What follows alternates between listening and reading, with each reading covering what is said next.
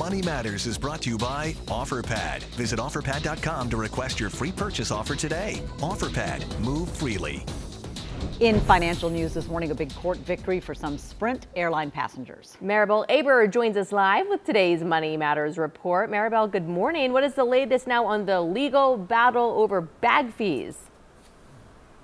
Oh, good morning, ladies. Spirit Airlines will have to face a lawsuit over so-called gotcha fees for carry-on bags. More than 20 passengers are suing Spirit, saying they were hit with unexpected fees when they bought tickets on Expedia, Priceline, and Travelocity. Get this, in some cases, the fees totaled more than the price of their tickets. An appeals court sided with passengers yesterday, ruling there was no evidence. Spirit promptly notified passengers of those charges. Apple is pricing its new streaming service way below competitors, called Apple TV Plus.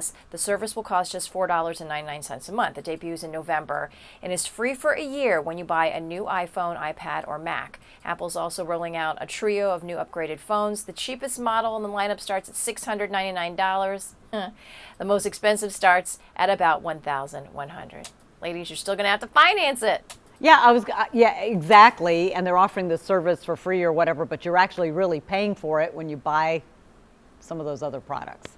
Okay, so exactly. So McDonald's beefing up its technology again. What's the latest on what it's doing? Well, McDonald's is working to speed up its drive-through lines. The fast food chain is buying Apprente. It's a Silicon Valley company that uses artificial intelligence to understand speech. The technology will be used in McDonald's drive-thrus and could cut the time it takes to process your order. And Apprente's tech could also be put to work at McDonald's self-ordering kiosks and even its mobile app. This is the third deal McDonald's has done with a tech firm this year. And I'll say this, I think they're going to be able to read our minds soon.